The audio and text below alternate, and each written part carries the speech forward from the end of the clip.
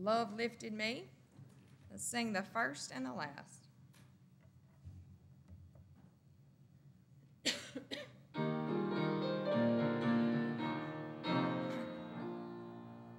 I was sinking deep in sin, far from the peaceful shore, very deeply stained within, sinking to rise no more.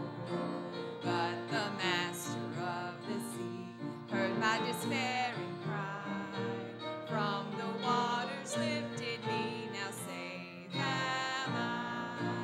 Love lifted me, love lifted me, when nothing else could help.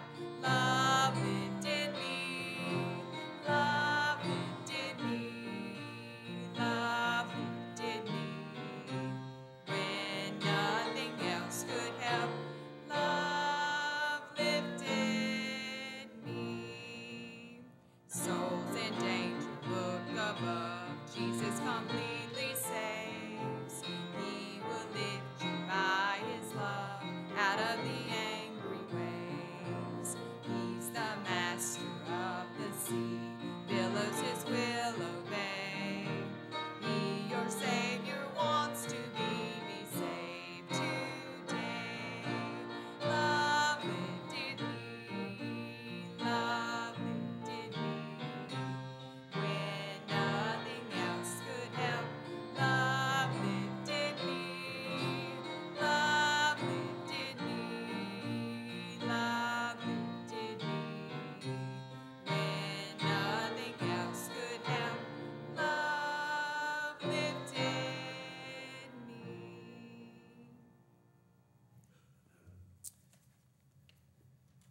Amen. Aren't you glad for that love? Man, an unconditional love of God is awesome. That's why we're here today, right? I'm excited about revival coming up the end of this month. We're going to do revival the way we hadn't done it in a while. We're going to have revival over the weekend. We're going to have a Friday night service. We're going to have a Saturday morning service. We're going to have a Saturday night service. Then we'll have a Sunday morning service. And then on Sunday night, we're going to have a praise service and a testimony service. And so I'd like for you to be praying about God speaking to you, about maybe sharing a testimony during that time of what God's done in your life.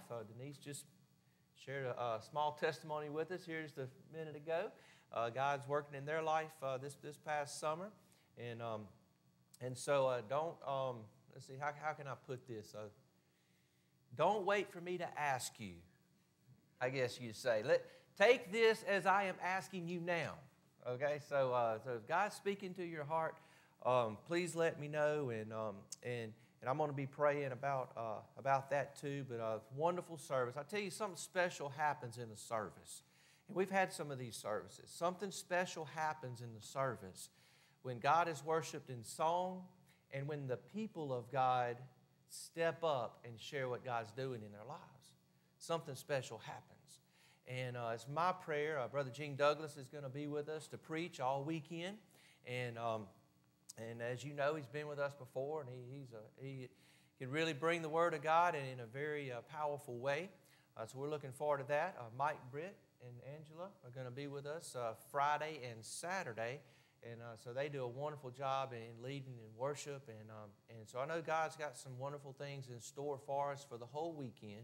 And so we're just looking forward to letting God work in our hearts, in our lives, and in our church. So circle that weekend. Make a point to be here that weekend. And we look forward to seeing what God's going to do.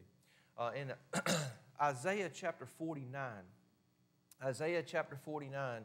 Isaiah is one of those Old Testament prophets that who points to the person of Jesus Christ as the promised Messiah, the fulfillment of God's new covenant with His people and the way that God's going to reach the world. And in Isaiah 49, it speaks to the person of Jesus. So I want you to think as we read this passage in terms of Jesus fulfilling this prophecy and then how that has affected us in who we are today. It says in verse 5, And now says the Lord, who formed me from the womb to be his servant, to bring Jacob back to him, so that Israel might be gathered to him. For I am honored in the sight of the Lord, and my God is my strength. He says, it is not enough for you to be my servant, raising up the tribes of Jacob and restoring the protected ones of Israel. I will also make you a light for the nations, to be my salvation to the ends of the earth. We're here today because of who Jesus is. Lord, thank you so much for the love that you have demonstrated to us in the fact that Jesus, the promised one, Jesus, the Son of God, the Savior of the world, would leave the glories of heaven, the perfect fellowship with the Father, and come into this sin-sick world to bear our sin. And as the Bible says, that God has demonstrated his love for us in this, that while we were yet sinners, Christ died for us. And as God's people, we say amen. And we say thank you, God, for loving us that way. Thank you for loving us unconditionally. And thank you for your grace that transforms us. And Lord, I pray as we've read your word, Lord, that the gospel is the light to the nations, Lord. It not only is redeeming Israel, but Lord, it is the light to all nations. And Lord, we exist today. We are the church. We are the body of Christ because of your love and because of your grace and because of your calling in our lives and because of your great salvation. Lord, I pray that we would worship you today in spirit and in truth. And Lord, I pray that today that as you meet us in this place, Lord, with your spirit, Lord, that you would set our hearts, Lord, on a path toward revival. Lord, we need revival in not only in our country and in our community, but Lord, we need revival, Lord, in our church and in our homes, in our personal lives. Lord, we need that reconnection with you in a genuine and real and dynamic way.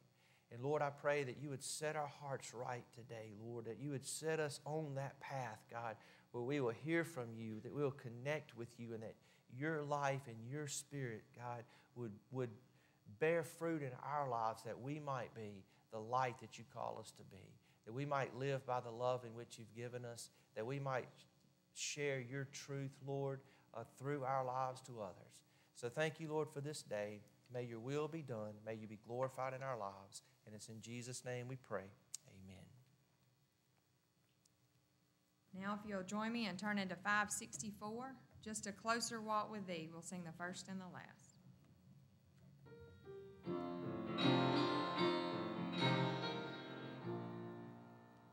I am weak when thou art strong. Jesus, keep me from all wrong. I'll be satisfied as long as I walk. Let me walk close to thee. Just a closer walk with thee. Granted, Jesus is my plea. Daily walking close to thee. Let it be, dear Lord, let it be. When my feeble life is o'er, time for me will be no more. Guide me gently, safely, oh, to thy kingdom shore, to thy shore. Just a closer walk with thee. Granted, Jesus is my plea. Daily walking close to thee. Let it be, dear Lord, let it be. And now for our offertory hymn. You'll turn to 410, Standing on the Promises. We'll sing the first and the last.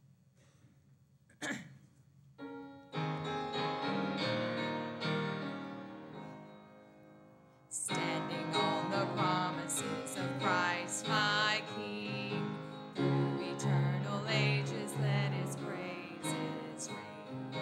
Glory in the highest I will shout and sing, standing on the promises of God. Standing, standing on the promises of God, my Savior. Standing,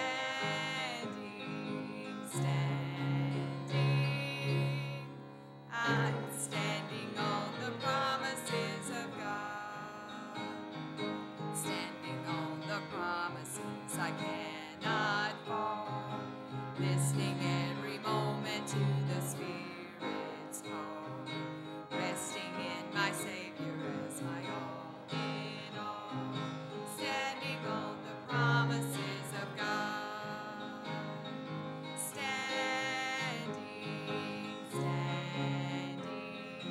Standing on the promises of God, my Savior.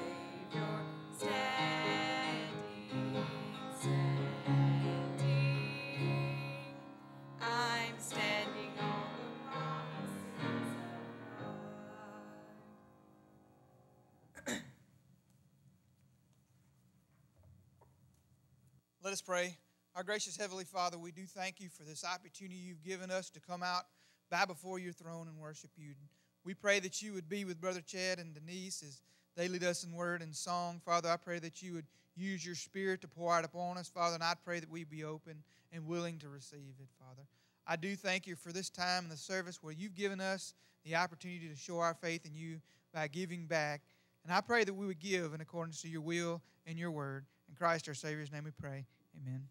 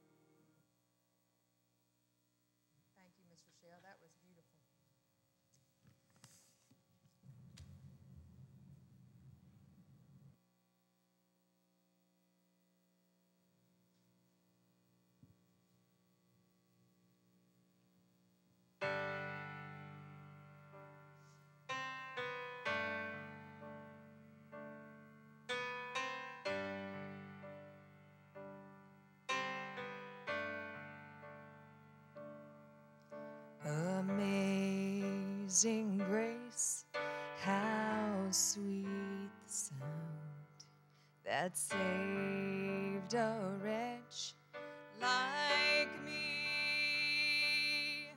I once was lost, but now am found, was blind, but now I see. 'Twas grace that taught my heart to fear, and grace my fears relieved. How precious did that grace appear the hour I first believed. My chains are gone, I've been set free. My God, my Savior has ransomed me. Like a flood, His mercy reigns, unending love, amazing grace.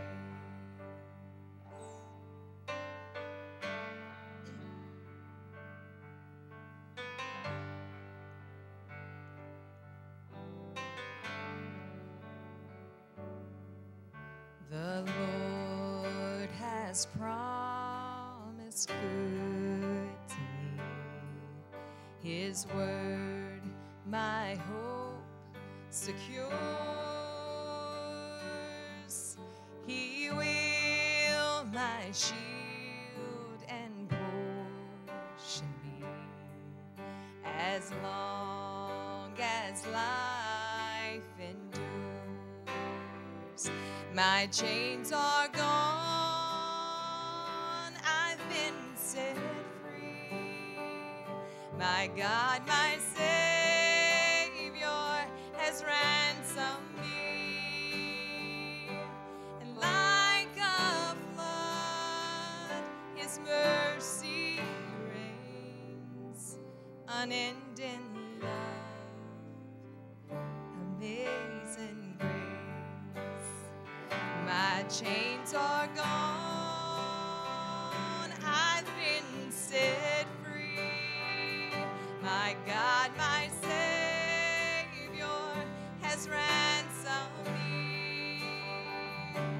And like a flood, His mercy reigns, unending love, amazing grace.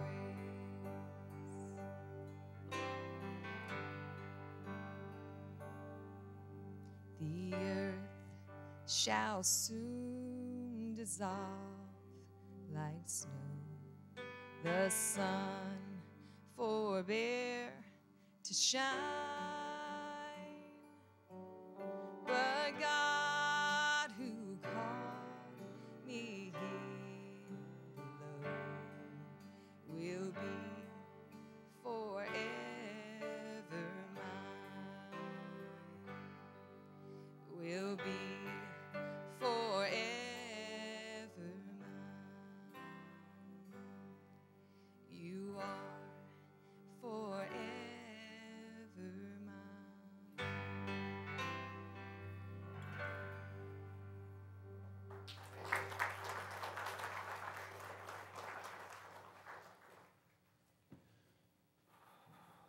Amen. Thank you, Denise.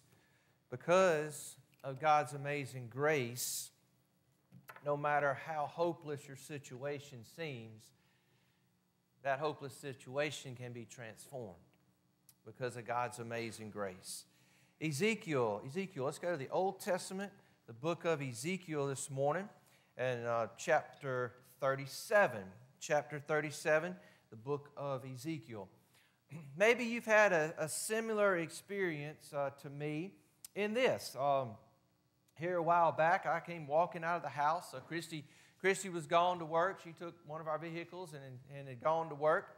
And so I get the keys. I come walking out of my house to get in the other vehicle. turn it over, and nothing. It's dead. It's dead. And maybe you've had that experience, that you come out, that car battery's dead, it's not cranking, you're not going anywhere.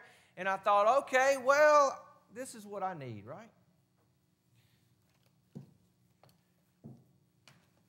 Need some of these little fellas, jumper cables, right? So the only problem that particular day is I have, as you know, I have some other vehicles sitting around my house. But they're all old. And some of them have been sitting up for a pretty good while, and so they were all dead too. And even though I had jumper cables, I had nothing to connect it to. Because you see, for that battery to fire, it has to be connected. There has to be a transference of power. There has to be a transference of life from a source that has the power and that has the life into the dead battery, right? Otherwise, you're not going anywhere. You're in a hopeless situation. Today, as we look at Ezekiel, we're going to look at a hopeless situation in the history of Israel. Now, if you turn to Ezekiel, you want to know where Ezekiel is? If you find Proverbs and Psalms there in your Bible about midway through and you hang a right, you're going to cruise on past Jeremiah, you're going to pass Lamentations, and then you want to stop right there before you get to Daniel, and you'll find Ezekiel. Ezekiel. Now let's give a little background to this hopeless situation in the history of God's people. At this point in the nation's history, Israel had gone through a civil war. They were a divided nation. And after that civil war, Israel was divided into two kingdoms. Basically, the northern kingdom, which consisted of 10 tribes, and it was called Israel, and the southern kingdom of Judah, which consisted of 2 tribes. Now, the northern kingdom of Israel had departed from God and gone into idolatry, and God judged them. God allowed them to be captured. God allowed them to be destroyed about a century before the southern kingdom of Judah. Now, these particular people of the northern kingdom, they had been conquered. They had lost all of their national identity. They had been carried into exile by the Assyrian kingdom or empire at that time. And losing all their national identity, they would become known in history as the lost tribes of Israel. And when you come to the southern kingdom of Judah, over a century later, because of their idolatry as well, God judges them. And the southern kingdom of Judah is taken into exile by the Babylonians under King Nebuchadnezzar around 597 BC.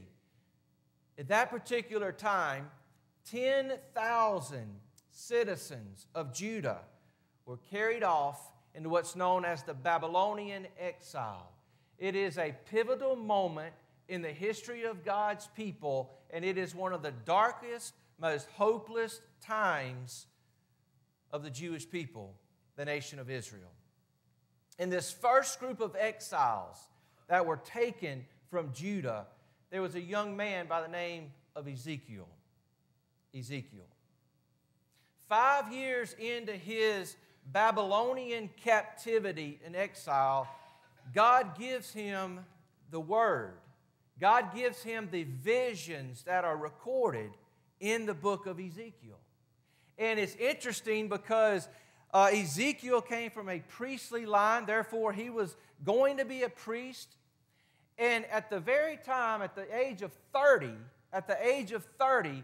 when he would have been a priest and began to serve his appointment as a priest, that's when he receives his visions while he's in exile. Visions of hope, visions of God's message to his people. Now think about this young man here at this time, taken from his homeland in the first wave of captives. These captives forced to their knees under the oppression of the power of the Babylonian Empire. And in that moment, that time, there was no way of escape. they lost so many things on so many levels. They lost their homes. They lost their city, for Jerusalem was destroyed in 586 BC. The temple was destroyed. They lost their identity. They lost their culture. They lost their traditions and their rituals. And many of them lost their faith. It was this time in Israel's history, one of the darkest and seemingly hopeless times. In the midst of this hopeless moment, God sends a wake-up call to His people, a message of revival through the prophet Ezekiel. And God takes him, of all places, to a valley of dry bones to give him a message of hope. Isn't that something? Takes him to the cemetery to give him a message of hope. Let's read it together. Chapter 37 of Ezekiel. It says, the prophet writes, "The hand of the Lord was on me, and He brought me out by His Spirit, and He set me down in the middle of the valley." Now, a valley is the lowest place you can be, right? It's the lowest place you can be. You got to look up to see the bottom when you get to the valley, right? But even lower than that, look what happens. It was full of bones. He led me around all of them. There was a great many of them on the surface of the valley, and they were very dry. They'd been there a long time. It represented defeat. It represented destruction. It represented shame as well, because they weren't buried properly. Then He said to me, "Son of man, can these bones live?"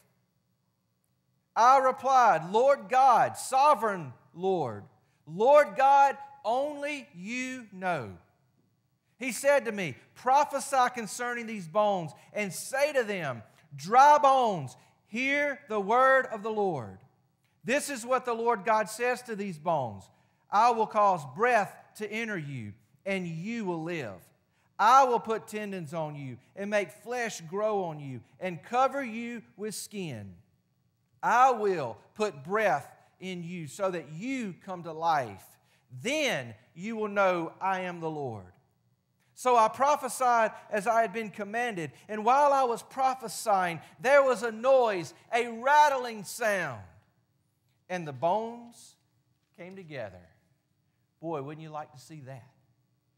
Bone to bone. And as I looked, tendons appeared on them, and flesh grew, and skin covered them, but there was no breath in them. He said to me, "Prophesy to the breath. Prophesy, Son of man. Say to it, this is what the Lord God says. Breath, come from the four winds and breathe into these slain so that they may come alive." So I prophesied as He commanded me, and the breath entered them, and they came to life, and they stood on their feet, a vast army. Wow, isn't that an amazing vision? Verse 11, then He said to me, "Son of man, these bones are the whole house of Israel." This is the people of Israel. "Look how they say, our bones are dried up. Our hope has perished." You see, these people in exile said, we're hopeless. We are in a hopeless situation. We are just like those dry bones. And so God takes Ezekiel to the boneyard to give him the vision of hope. "Therefore prophesy and say to them, this is what the Lord God says. I'm going to open your graves. I'm going to bring you up from them, my people, and I'm going to lead you into the land of Israel." The land that you're in exile now, that land represents the graves. I'm bringing you back. I'm bringing you back. There's going to be a revival. It's coming. There's going to be a renewal. It's coming. I'm bringing life back to my people, says God. And look what He says here. You will know when this happens, you will know I am the Lord, my people, when I open your graves and bring you up from them. I will put my Spirit in you, and you will live, and I will settle you in your own land. Then you will know I am the Lord. I have spoken, and I will do it. And this is the declaration of the Lord. So understand the context as I've set it up in the background. Ezekiel in captivity, in exile, is speaking a message to the people who are hopeless. You see, those dry bones represent the whole house of Israel, right? They represent their hopeless situation. They're in that valley. They're at the lowest place they can be. They are scattered. They are very dry. They are defeated. They are destroyed. They are all but dead in their exile. And this picture of these dry bones in this valley, it not only captures their national condition, but it captures their spiritual condition. It captures their spiritual condition. And what does Ezekiel ask God? Or what does God ask Ezekiel? Can these bones what? Can these bones live? And what does Ezekiel say? Lord God, only you know. Only you know. That is a statement of, I give up. God, I don't know. God, I don't have the answers. God, I can't fix this mess. God, there's nothing that I can do about this helpless situation. I can't change this hopeless moment. Just like Israel, we have history. You have history. Just like Israel, there are things in our lives, choices that we've made, things that have happened to us that have taken us into a valley of dry bones. How often do we come to times of our lives and we're at that point?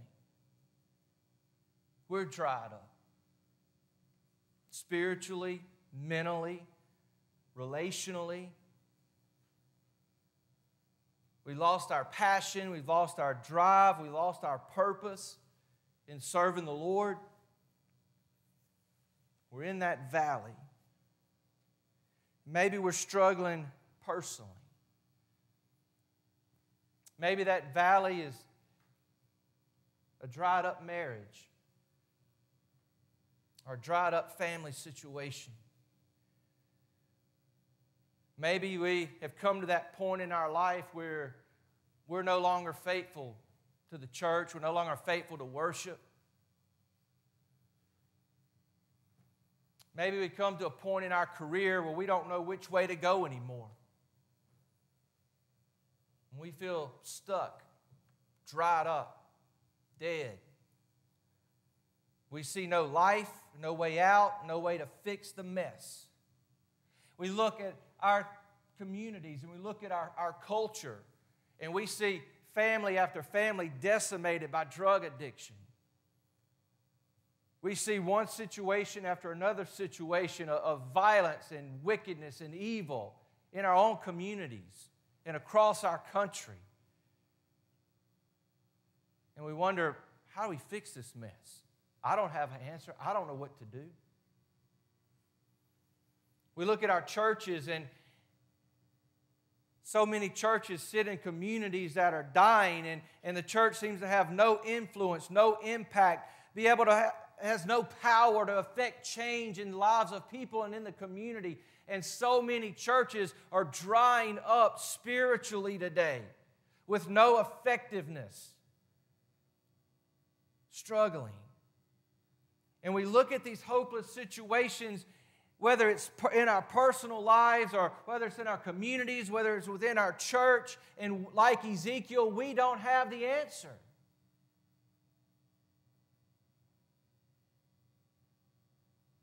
It's much like my house that particular day.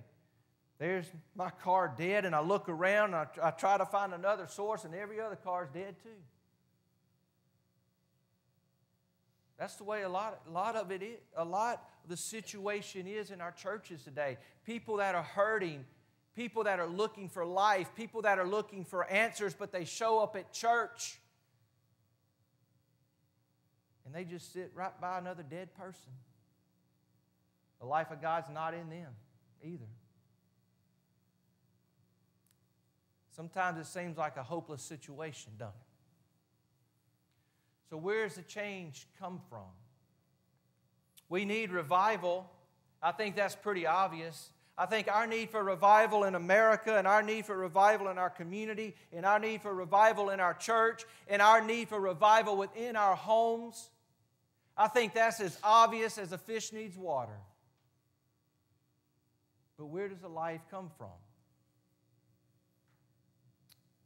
There are two essential things. What does revival look like, and what does revival require? And there's two things that are essential elements of revival.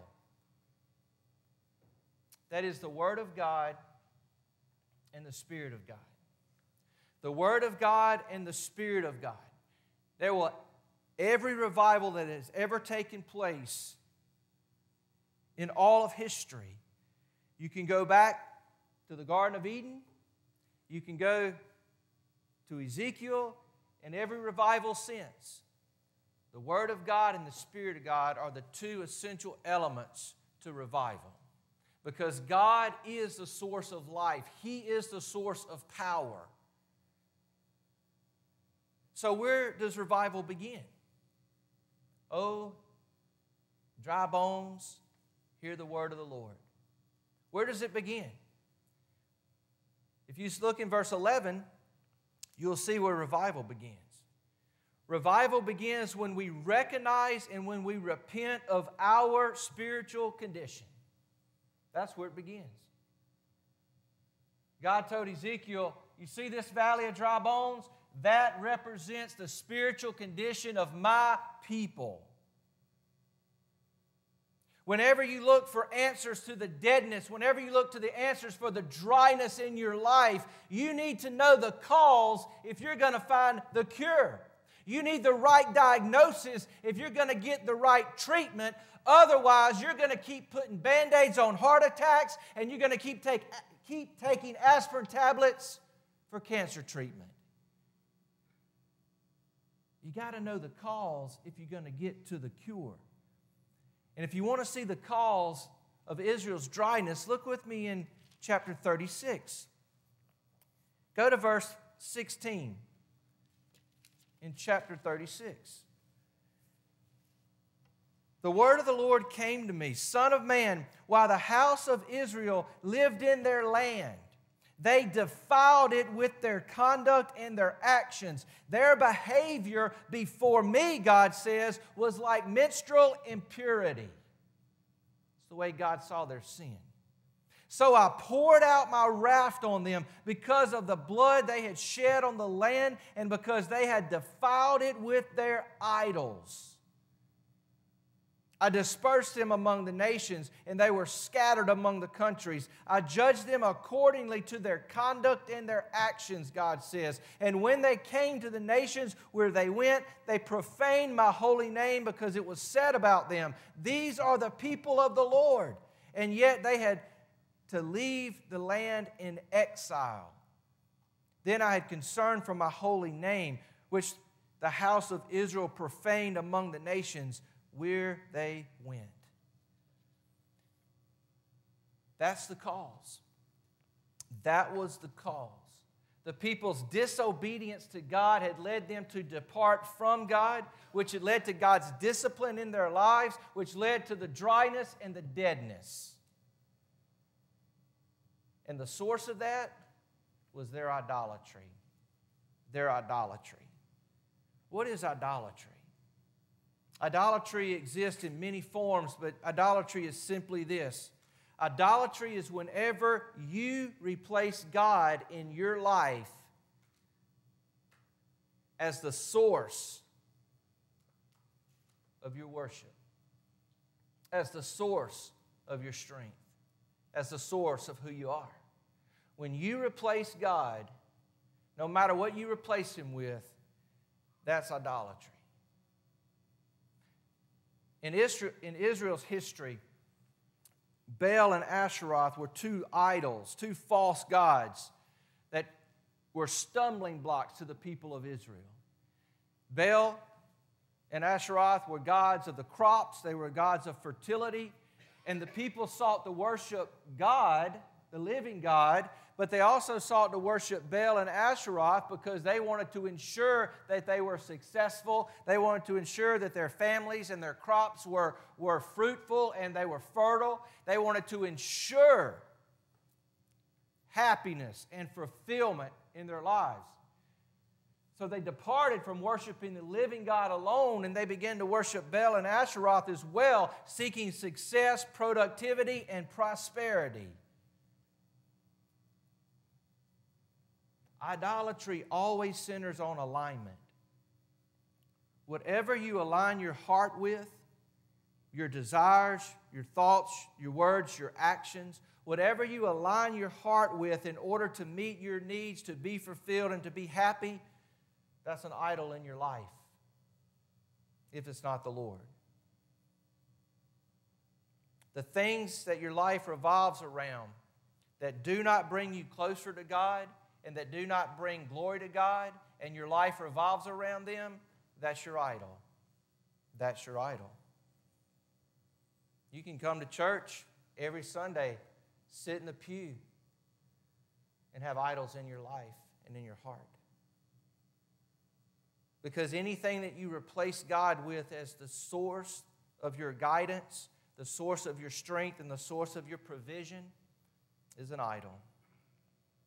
What you spend your energy on seeking in order to fulfill your life and to give you happiness, other than God, is an idol.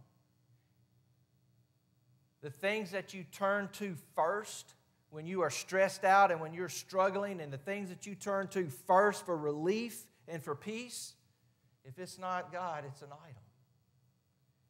When your family and friends, if your family and friends are asked to describe you, what is he like or what is she like? The first things that come to their mind, oh, he's all about work, or he's all about this, or she's all about that, or she's all about that. If it's not the Lord, it could be your idol, because that's what's defining you. That's kind of sobering, isn't it? The things in your life that you sacrifice for in order to hold on to them because you believe they're going to give you success and satisfaction, the things you sacrifice for, it's not to the Lord, it's your idol. And in Israel's history, their idolatry led to their disobedience, which led to their departure, which led to God's discipline, which led to their dryness, which led to their deadness. And it works the same way in our lives today.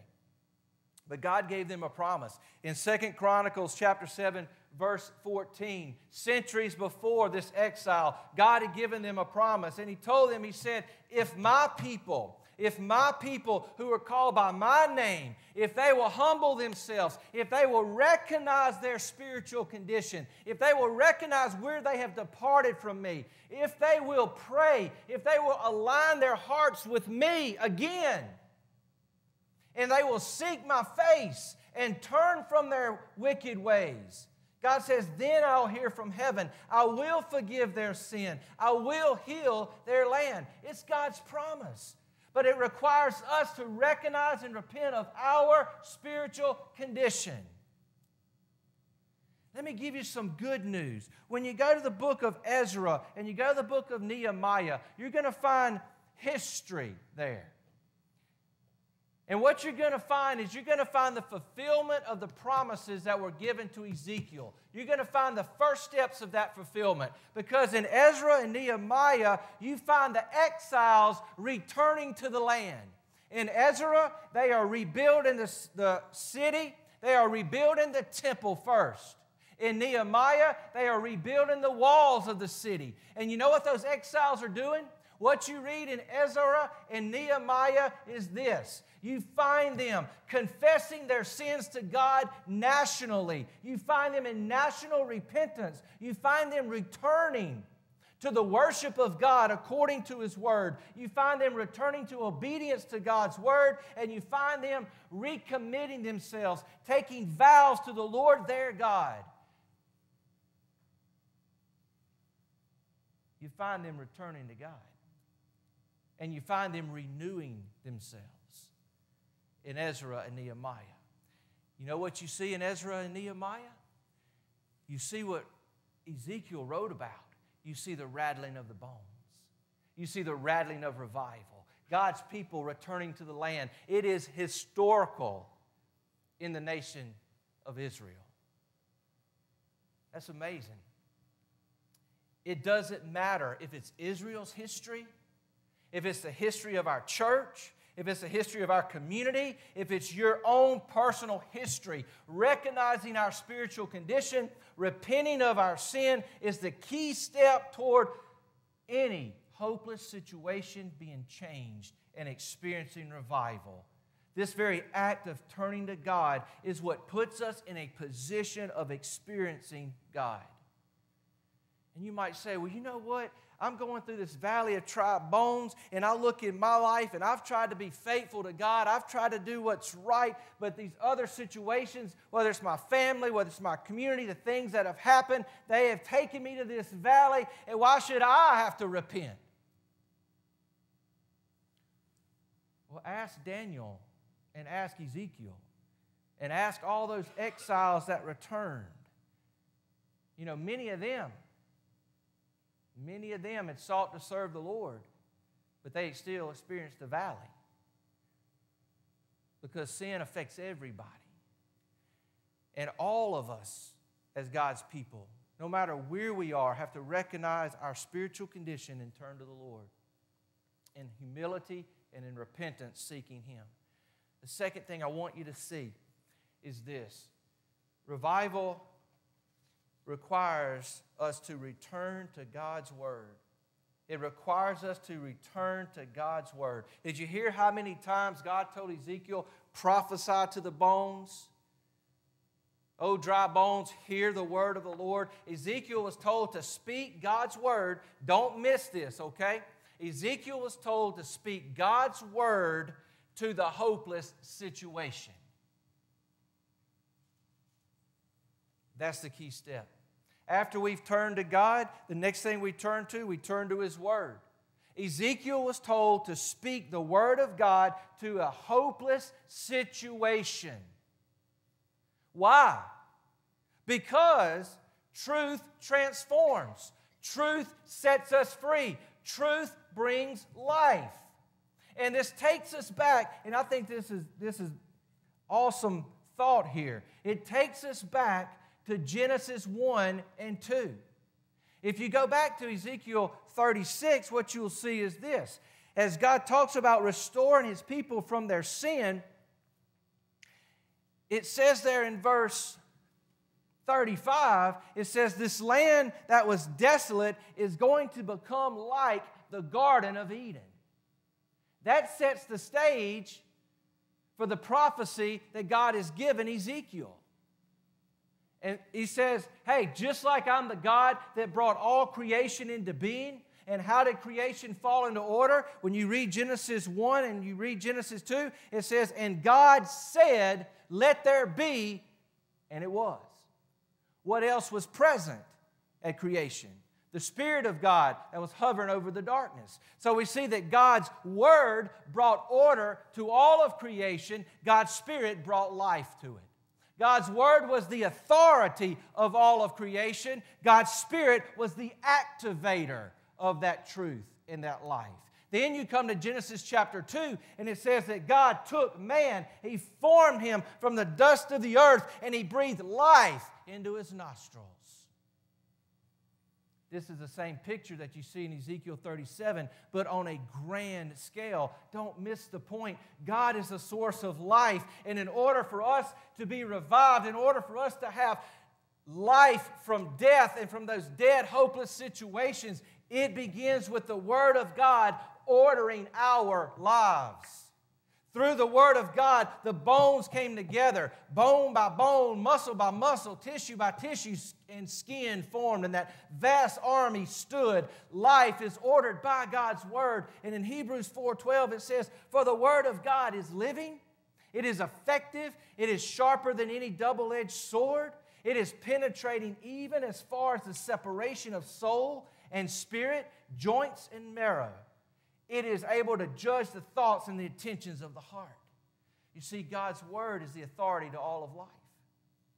And in order for us to be revived, our lives have to be ordered by the Word of God.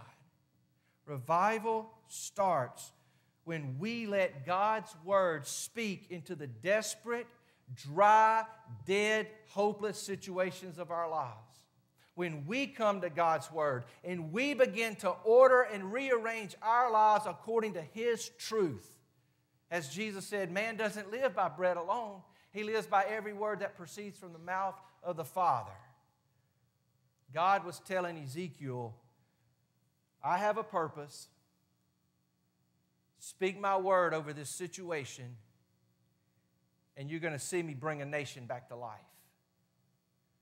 Man, that's powerful. In 2 Timothy, verse 3, 16 and 17, it says that all Scripture, Genesis to Revelation, all Scripture is inspired by God. In other words, that's literally God breathed. God breathed into this living document, this divine document, from Genesis to Revelation. All Scripture is inspired by God. And listen to this. It is profitable. It is to your benefit. It is to give you life.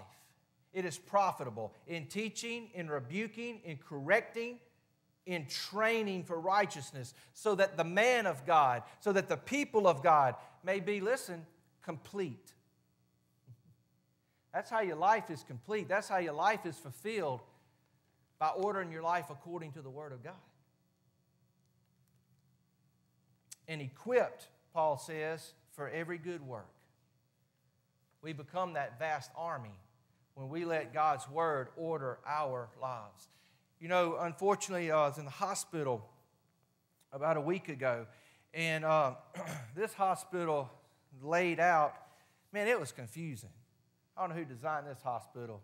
You go in, you know, you get to looking for where you're going, and it's like everything looks the same, and there's all these little hallways and turns and creeks and all of this, and it's like, you know, I don't know where I'm going. You know, the little lady at the desk, you know, she told me, well, you go down here, you take a right, you take a left, take another right, and then you take another left, and then you'll see some elevators there. You get off those elevators, you take a right and another left, and go down a little bit further and take another left, and there you'll find it. I'm like, whoa, it's blowing my mind. But in that hospital, on the wall, there's a map. You see those maps in the hospital? They help you navigate where you're supposed to be going, to help you navigate that maze of the hospital. And what's the most important thing? I mean, the map is extremely important because it orders your steps that you're to take to get where you're going. But the most important part of that is finding that little star. The little star on the map. You know what I'm talking about? That little star that says, you are here. Right? Because if you don't know where you are, you're not ever going to figure out where you're going. And so you have to know where you are in order to know how to get to where you're going. God's Word orders our life on where we need to be going. But you have to know where you are. You have to know who God is. You have to know what He wants from your life. And once you know where you are, and once you know who God is, then you know how to get where you're going. You can't have revival. You can't see life come to hopeless situations in your life without God's Word. It orders everything. Now let's look at the next thing I want you to see. We have to rely on God's Spirit. We have to rely on God's Spirit. We got to return to God's Word. We got to rely on God's Spirit. You see, the bodies of this vast army, they come together, but there's something missing that is greatly needed. And what is that? It is the breath of life. You see, God's Word and God's Spirit working together to bring life, to fulfill God's purpose. God's Word is the authority. God's Spirit is the activator of the power to accomplish God's purpose. And here from the exile, follow me real quickly. Here from the exile, God would give His people what's known as the New Covenant. You read about it in Jeremiah 31, because Jeremiah and Isaiah were prophets who spoke to the coming exile. In Jeremiah 31, you read of the new covenant that will come to the nation and that will come to God's people. A new covenant where God will write His law on their hearts, and they'll have a renewed special relationship with God that would come through the promised Messiah and the pouring out of His Spirit. Peter talks about that in his first sermon that he preached in Acts chapter 2. He says, what you see in the pouring out of the Holy Spirit, this is a fulfillment of Jeremiah 31. Then you read about Isaiah. Isaiah pointed to Jesus as the one, as the promised one. And through His ministry and through His mission, the new covenant would come. When Jesus came on the scene, He said, I am the Messiah. I'm the Son of God. And He said, through my life, death, and resurrection, He was going to bring salvation to all man. But He said the promise of the Spirit would come through Him. Now, the promise of that Spirit in John 16, this is what the work of the Spirit is. This is important. I want you to catch this. I want you to be patient with me. Give me just a tad longer today. This is important. John 16, this is the work of the Spirit. When He comes, when that Spirit is poured out, which happened in the New Testament church, right, in Acts, it said when He comes, He will convict the world about sin, righteousness, and judgment.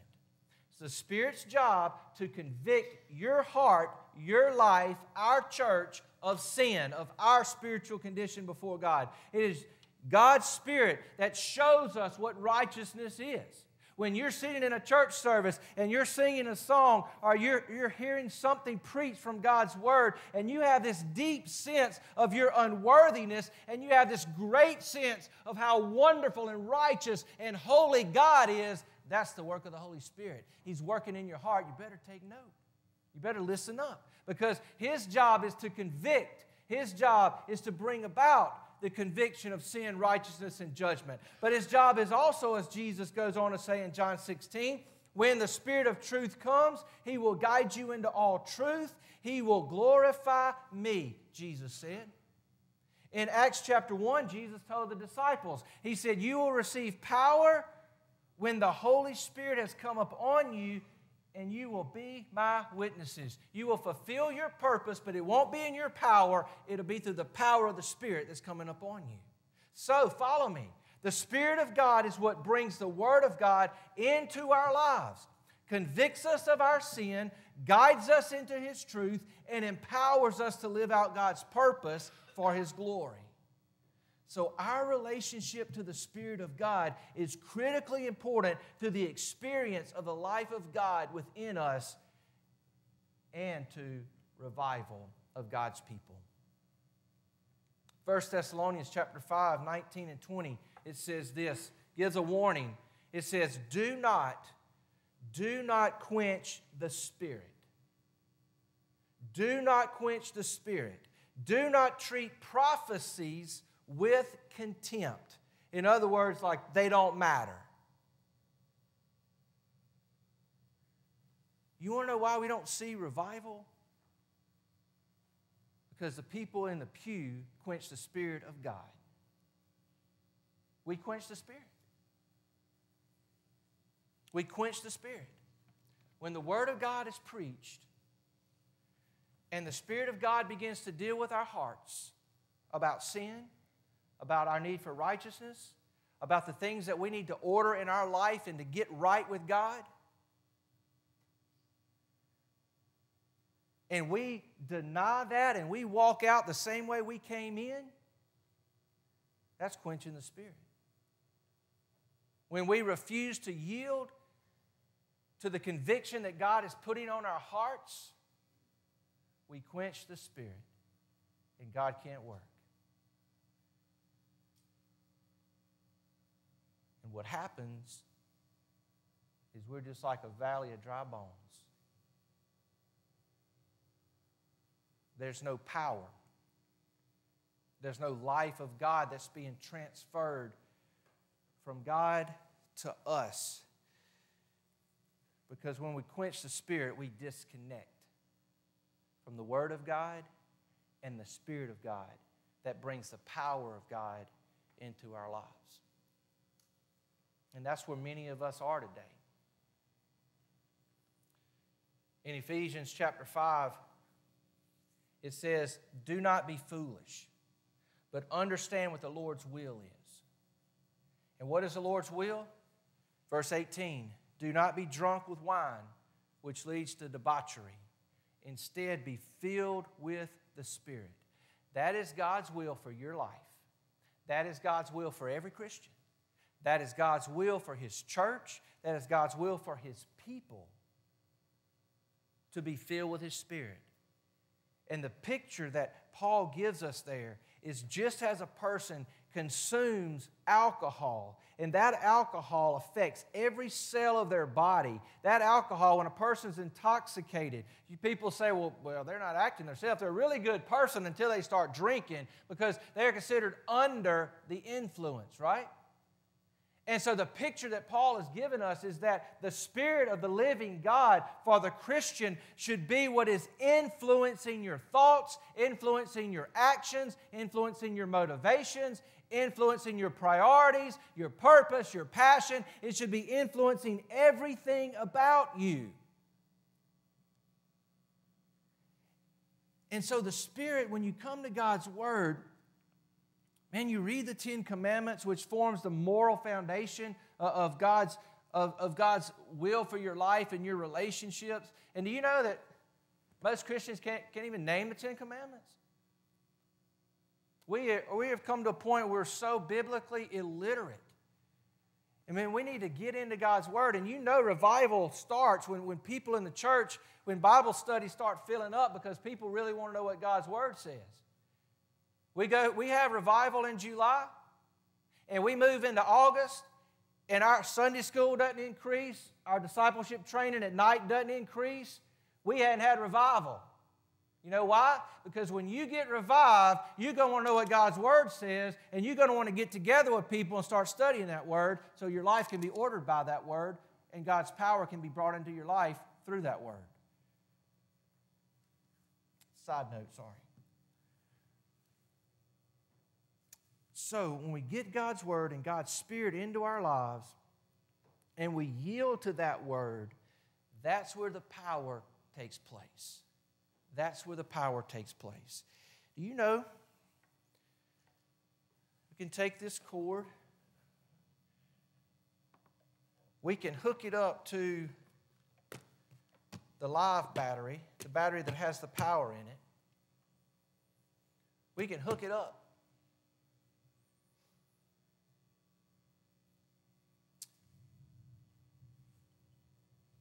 Revival takes place when you allow God's Word and God's Spirit to influence and to rule over every area of your life. Instead of quenching it, you obey it. And that's where the power comes from. Because, see, you can take it and you can hook it up to the live battery, but if you only hook up one and you don't hook up both to your life, and so many people today, they're coming to church, they hear the Word,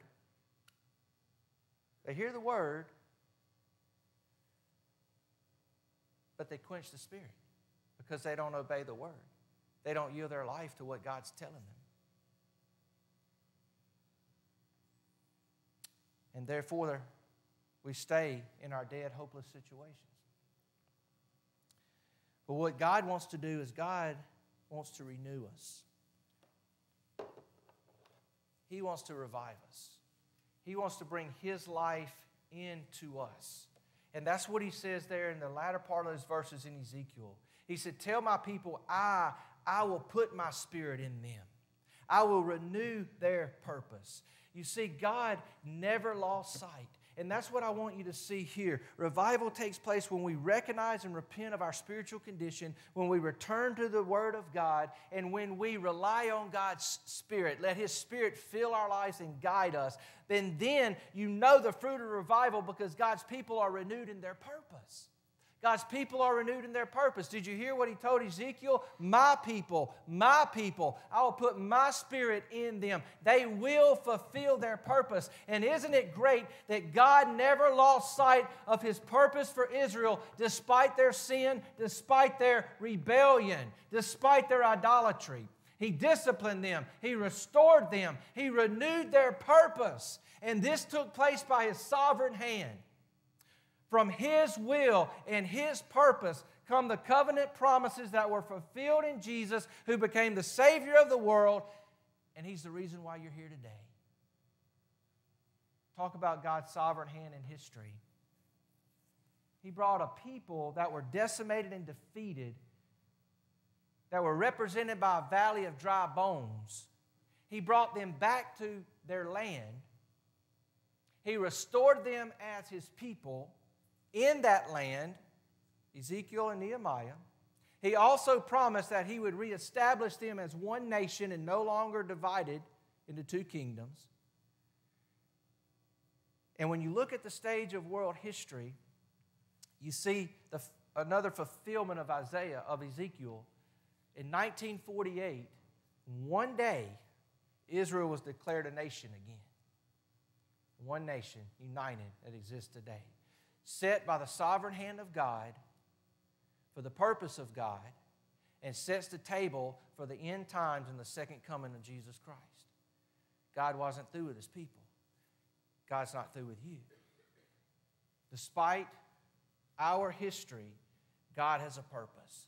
1 Peter chapter 2:9, he says, you are a chosen people, talking to the church, talking to us. You are a chosen people, a royal priesthood, a holy nation, God's possession. And this is our purpose, that we may declare the praises of Him who called us out of darkness and into His marvelous light. Revival takes place when God's people are renewed in their purpose to be the people of God and to share His truth and to shine His light in this world. We renew our love, we renew our commitment of serving the Lord and live faithfully for Him. You know, a many of ministry and a many of mission has came out of God's people being revived. And many a hopeless situation has been turned around by God's people being revived. O dry bones, hear the word of the Lord.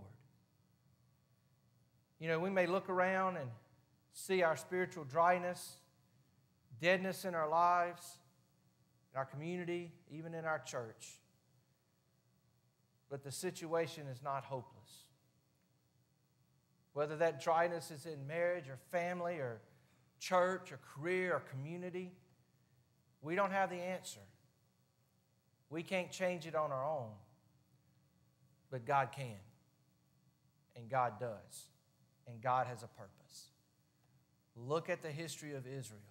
He allowed them to be exiled. He allowed them to be scattered. He brought them back. He restored them in their land, and He worked through them to bring Jesus into the world, to form the church, to proclaim the gospel that has transformed the world. And you sit here today because of God's sovereign hand. O dry bones, hear the word of the Lord. No matter our history, God can revive us. We need to make that connection with Him. We need to recognize and repent of our spiritual condition. We need to return. We need to return to the Word of God and to the Spirit of God, relying on His Spirit. We need those jumper cables to connect us to His life and His power and renew us in our purpose. O dry bones, hear the word of the Lord. Lord, I come to You today and I thank You for the opportunity, Lord, that we have to look at Your word and just to see Your hand, Lord, not only in history, but Your hand in our history, in our story. Lord, I pray today as your Spirit speaks to our hearts that we will not stand up from our pews and quench your Spirit. Through our lack of faith, through our hardness of hearts, through our pride, through our self-centeredness, God, may we not hold on to our idols today. But God, may we come before you, Lord, in humility, in prayer, seeking your face, turning, Lord, from our evil ways so that you can forgive and you can heal and you can change our history. You can bring your life into us. You can stand us up. You can make us that vast army in our community as your church. And that we can fulfill our purpose. And Lord, I pray that as we come to this close of our service, that we would be filled with your Spirit because we've received your word. And Lord, we're yielding ourselves to you. If you'll stand with me, if God's made a decision on your heart this morning and maybe need to come and receive Christ as your Lord and Savior,